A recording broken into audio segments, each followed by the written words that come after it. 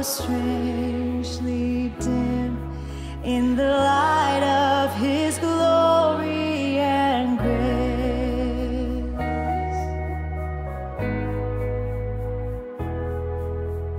Turn your eyes to the hillside where justice and mercy embrace. There the Son of God gave His life for us, and our measureless debt was erased. Jesus, to You we lift our eyes. Jesus, our glory and our prize. We adore You, behold You, our Savior ever true. Oh Jesus, we turn our eyes to You.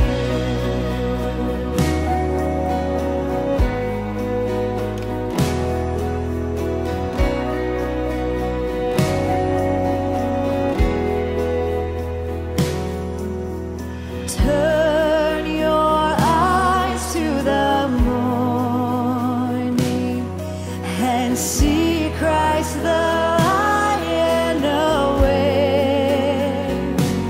What a glorious dawn! Fear of death is gone, for we carry His life in our veins. Jesus, to You we lift our eyes.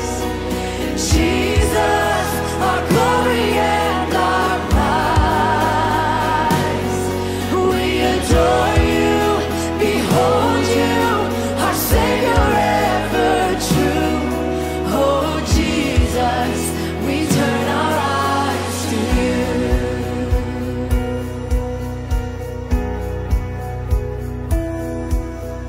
Turn your eyes to the heavens.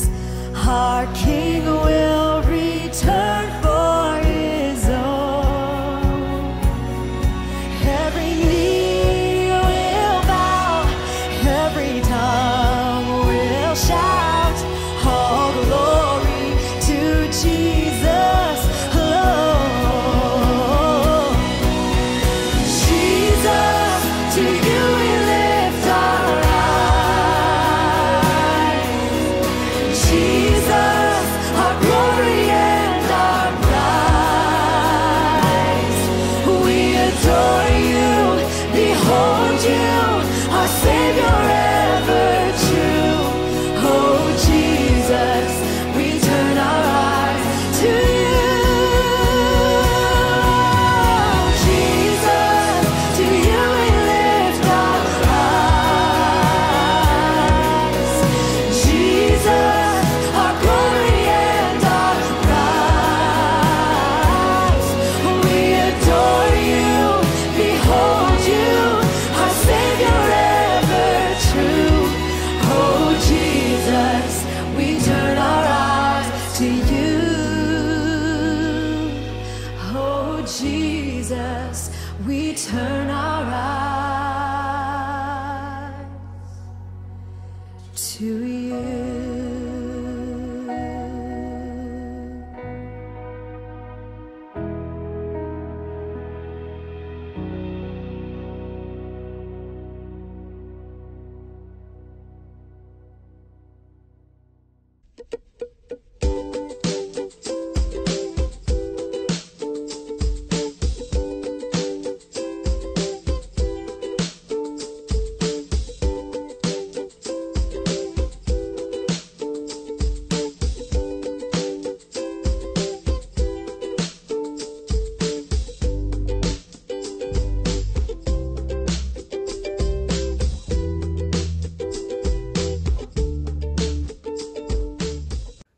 Good morning, everyone. Welcome to Nidd Valley Methodist Circuit Sunday service on 20th of September. I'm Reverend Moses, one of the minister at this circuit. and there is not many notices. However, some good news is that some of our churches in our circuit are already started to reopen. And also last week we had a circuit forum on Wednesday evening through Zoom. It's basically this update about what's going on around the circuit and also some good news stories. And you are very welcome to watch it again because it's on the Facebook page in our circuit website. So you can watch it again. Before we enter into this worship, I just want to ask you the question, how are you feeling today? As we are entering into the first week of autumn, are you excited? Are you looking forward to it? Or are you feel a bit confused, anxious, or even worried about what this winter may bring? How's your Christmas going to look like? Are you the person who look at things in the eyes of Murphy's Law? Look at the worst possible scenario, like looking at the empty glass. I think some of us sometimes we feel like that, especially in these circumstances where we are at. But I want to read a passage, a scripture from Psalm 108. It talks about, my heart is confident in you, Lord. No wonder I can sing your praises with all my heart. I will thank you, Lord, among all the people. I will sing your praises among the nations. Can you really say this psalm with the psalmist? My heart is confident in you. You see, it's not about denial of what's going on around us. Certainly, I don't think the psalmist meant in that way. But despite of the circumstances, his perspective of the situation is different. And my heart is confident in you. You see, heart is important thing in worship. True worship, it's not about where, a place you worship. It's about how you worship. True worship is not about just singing or even praying. It's about your heart and your soul and your mind, your whole being in tune with God's heart and His will, and be transformed by the renewing of your mind. You see, God says God will not despise broken and contrite, a repentant heart. When we come before Him in that way, He gives you a new and a clean heart so that we can worship Him in spirit and in truth. And that's my prayer today as we enter into this worship. And let us start with thanksgiving. Lord, we thank you for who you are and what you have done. We thank God for friends and fellowship. We thank God for all our friends and our families. We thank God for the countryside and English cricket. I thank God for all this modern technology that's helped me keep in touch with my family and friends during lockdown, and for meeting with other Christian friends around the circuit for morning daily prayer. And I thank God for being given the strength to cope with each day as it comes, with all its challenges, whatever they may be. We are very thankful for everything that has been given in lockdown. I am. It has been absolutely wonderful. Good, kind Christian people helping without having to be asked. I thank God for that. Prayers are answered and have been answered wonderfully. With this in our mind, with a grateful heart, we attempt to sing God's praises, knowing even 1,000 tongues are not enough to praise Him. Let us sing together.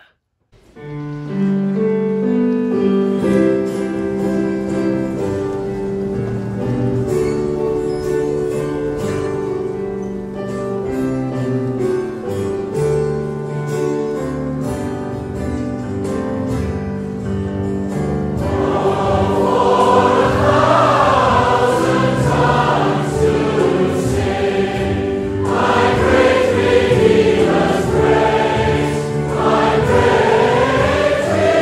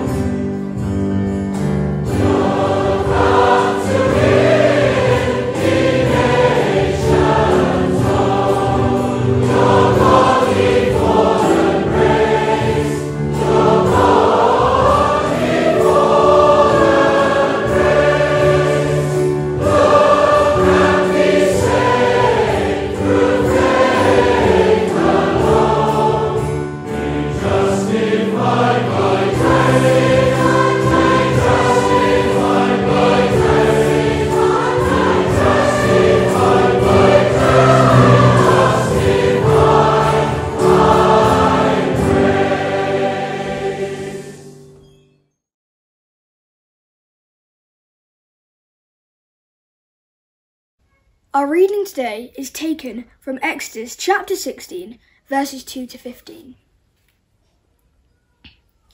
In the desert, the whole community grumbled against Moses and Aaron. The Israelites said to them, "If only we had died by the Lord's hand in Egypt. There we sat around pots of meat and ate all the food we wanted. But you have brought us out into the desert to starve this entire assembly to death." Then the Lord said to Moses, "I will rain down bread from heaven for you. The people are to go out each day and gather enough for that day. In this way, I will test them and see whether they will follow my instructions. On the 6th day, they are to prepare what they bring in, and that is to be twice as much as they gather on the other days." So Moses and Aaron said to all the other Israelites, "In the evening you will know that it was the Lord who brought you out of Egypt. And in the morning you will see the glory of the Lord, because he has heard your grumbling against him. Who are we that you should grumble against us?" Moses also said, "You will know that it was the Lord when he gives you meat to eat in the evening, and all the bread you want in the morning, because he has heard your grumbling against him. Who are we? You are not grumbling against us, but against the Lord." Then Moses told Aaron, "Say to the entire Israelite community, 'Come before the Lord, for he has heard your grumbling.'" While Aaron was speaking to the whole Israelite community, they looked towards the desert, and there was the glory of the Lord appearing in the cloud. The Lord said to Moses, "I have heard the grumbling of the Israelites. Tell them, at twilight you will eat meat, and in the morning you will be filled with bread. Then you will know that I am the Lord your God." That evening, quail came and covered the camp, and in the morning there was a layer of dew around the camp. When the dew was gone, thin flakes like frost on the ground appeared on the desert floor. When the Israelites saw it, they said to each other, "What is it?" For they did not know what it was. Moses said to them, "It is the bread the Lord has given you to eat." This is the word of the Lord. Thanks be to God.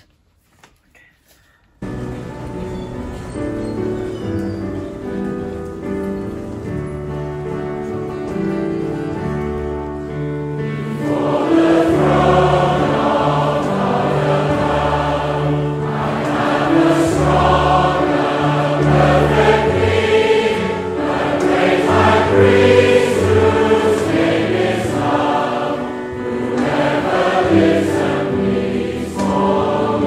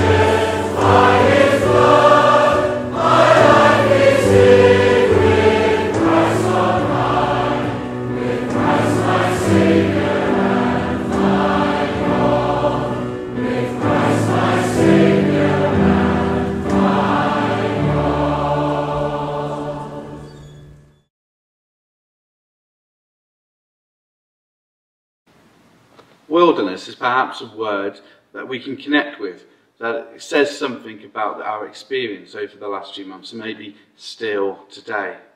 Perhaps we've experienced a wilderness of isolation or of confusing messages. Perhaps we've experienced a wilderness of hunger, of fear or anxiety. Perhaps it's none of these things. Perhaps it's something else, but still a wilderness for us.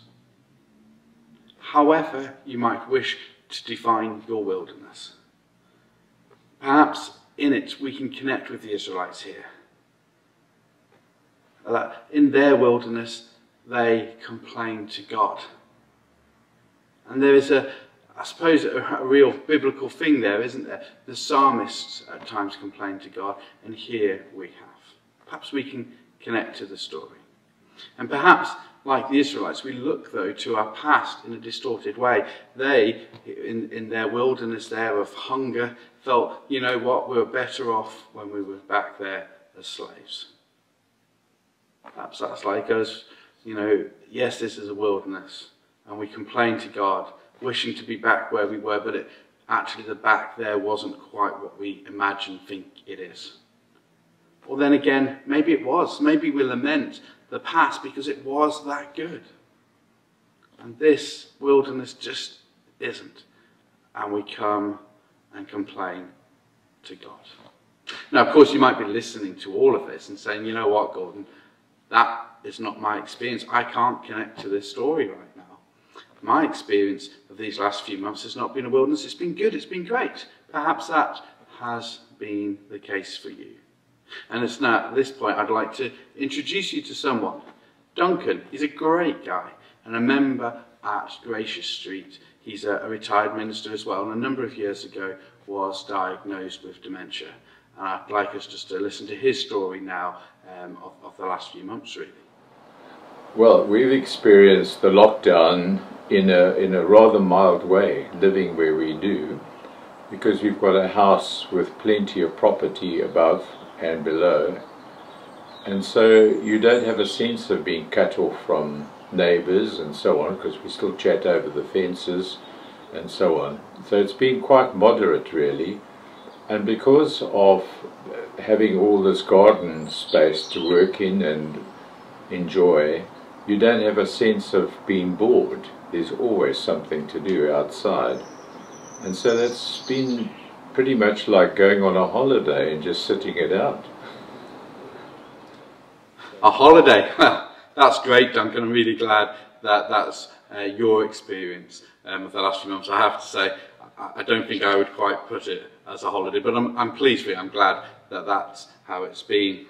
Yet whether or not we've been in a wilderness, I think sadly, and I don't mean to be negative or pessimistic, at some point in our lives we do experience a wilderness. And that perhaps actually at some point in our life we can connect with the Israelites, that we find ourselves in that place of wilderness, of lost, of doubt, of questions, of fear, anxiety, maybe complaining to God. I think in some point in our lives we can connect to this story. But again, just like to now go back to Duncan.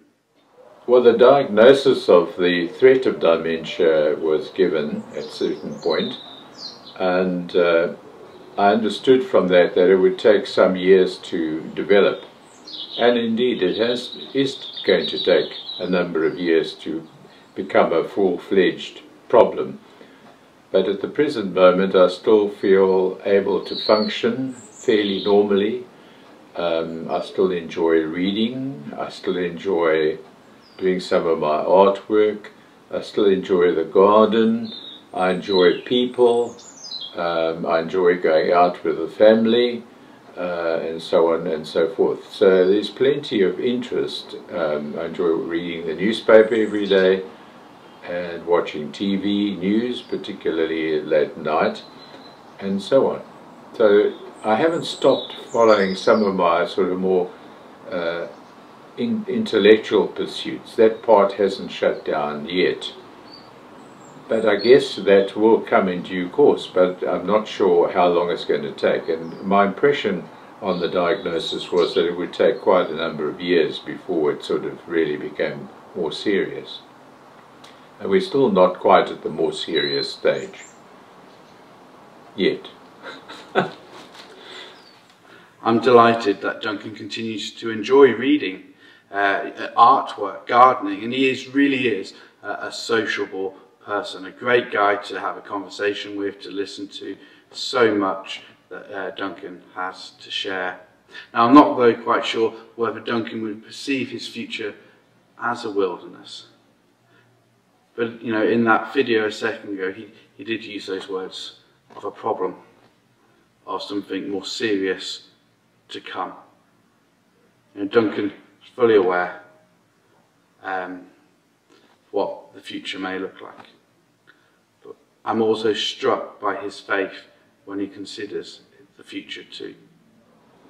As far as the question of one's faith goes, and the onset of the dementia and the prostrate for that matter, you realize that we don't have eternal life on earth, and that at some point you're going to have to die from some causes or other. And so that's not a problem in that sense. I've no fear of passing on to the next life, because that's what we believe in, the resurrection of the dead. And also the communion of the saints, that you will in that next life encounter many of the people who you knew and loved and who have gone before you. And so there is that sort of hope of, you know, life with the saints in glory. And I think that's at the background of everything. So you're not afraid to die. And during my years in ministry, I've often been with people pastorally in their last days, and visited them and spent time with them. And I've not come across too many who were hugely distressed, because I think they come to terms with these things. And in particular, in my very early days in the ministry, I went to visit a man in hospital, and he was so positive and so joyful, and he said, just think, in another week or so I'm going to be with the Lord. Isn't that exciting? And I was kind of amazed at his positive attitude and his total lack of any anxiety and fear about the process of dying itself. So I think I would like to exit the planet in the same sort of frame of mind in due course. And I've also seen some other, one of my colleagues who was actually our tutor at university for a while, and I went to see him 2 weeks before he died. He didn't remember who I was, but we had a very positive last meeting, and he was just so much at peace with himself about whatever might happen or not happen, and it was good to see that. So I always think, we used to call him Uncle John. He was a sort of tutor, but Uncle John just passed away very happily in his last days. So I've had colleagues, senior colleagues, who've gone before me, and that's just the way it is. And you just accept that, and you don't get anxious about it or angry about it. It's simply going to happen. And of course, when Duncan looks to the future, he is aware of what that might look like. And perhaps there is stuff there to lament, to complain, to feel fearful and anxious about. But that's not Duncan. He's filled with an acceptance, a peace and a hope. And perhaps that there is something to do with the power of faith. Now, I'm not saying we shouldn't complain to God. Let's be honest, I said earlier, the Psalms and other places are filled with people complaining to God. Let's be honest, sincere with God. Neither am I saying to put up a pretense, to say all is well when it isn't. But I think there is something in this story today and in Duncan's story that's trying to teach us about faith, about trusting God. The Israelites had to learn to trust God. I think we too need to learn perhaps how to trust God. I think Duncan has learned something about that, about how to trust God. Particularly perhaps about trusting God in the wildernesses. So whether we feel we're in a wilderness now, or whether life may bring a wilderness in the future, let us learn to trust God, so that we can be filled with that peace, that hope, that serenity that can really make a difference to our lives. But I'd like to end here, not with my words, but with the words of Duncan. And of course we do believe that while physically or mentally one may be suffering, that there is also the fact that the Holy Spirit can indwell you and take you through this process, and that's got nothing to do with the physical or mental incapacities that develop. You're in the Lord's hands from whenever it started to the end and beyond. So that gives you peace. In our prayers of intercession, after each section, there's an individual response. God of renewal and restoration, hear our prayer. Let us pray. Father God, the world you created is truly amazing, unimaginably diverse in colour, size, shape, and texture. In the seasonal variations that echo the rhythms of life. Yet we know that thousands of species face extinction, and climate change is reaching the point of no return through poor stewardship, neglect, overuse of resources, and greed. Instill in all mankind the need for rapid and sustained change. God of renewal and restoration, hear our prayer. And we pray for the people around the world, for the wonderful variety of languages and cultures that they represent, all made in your image and precious in your sight, yet not able to live equally and fairly, not able to access the same basic needs and protection, or have the same expectations. Help us to seek a more just and balanced society where all are valued and matter. God of renewal and restoration, hear our prayer.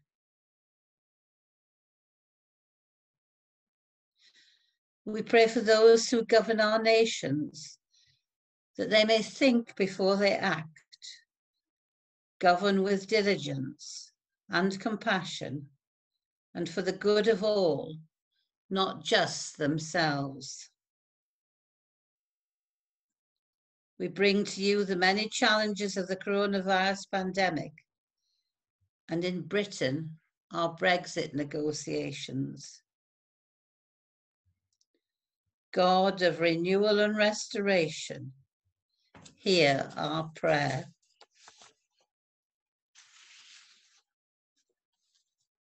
We pray for the reopening of our churches and all who are working tirelessly behind the scenes to bring this about in a safe yet meaningful way. God of renewal and restoration, hear our prayer.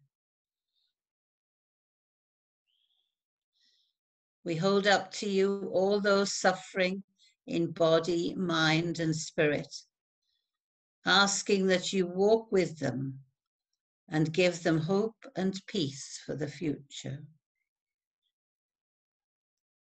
God of renewal and restoration, hear our prayer.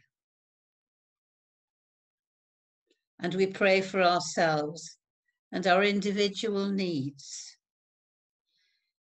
Give us the strength and encouragement to work in your name for the good of all mankind and of the planet, remembering that you command us to love one another as you love us. God of renewal and restoration, hear our prayers, for we ask them in Jesus' name. Amen. And we come now to the Lord's Prayer. Our Father, who art in heaven, hallowed be thy name. Thy kingdom come, thy will be done, on earth as it is in heaven. Give us this day our daily bread, and forgive us our trespasses, as we forgive those who trespass against us. And lead us not into temptation, but deliver us from evil. For thine is the kingdom, the power and the glory, forever and ever. Amen. Amen.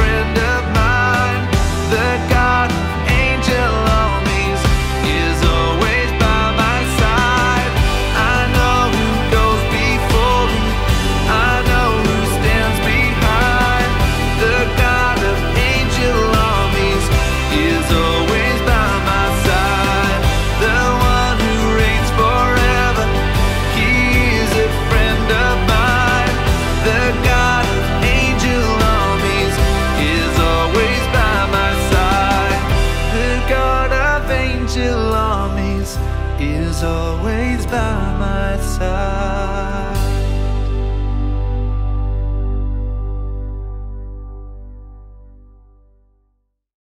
God of wonder and God of peace, strengthen us with your power so that we will walk through water and wilderness with the confidence that you not only provide our needs, but also gives us strength to endure during difficult times and experience peace and joy. Knowing this truth, Lord, let our lives reflect your glory and grace to everyone we meet this week. The blessing of God the Father, the Son, and the Holy Spirit be among you and remain with you now and always. Go in peace and love and serve the Lord. Amen. Justify by grace.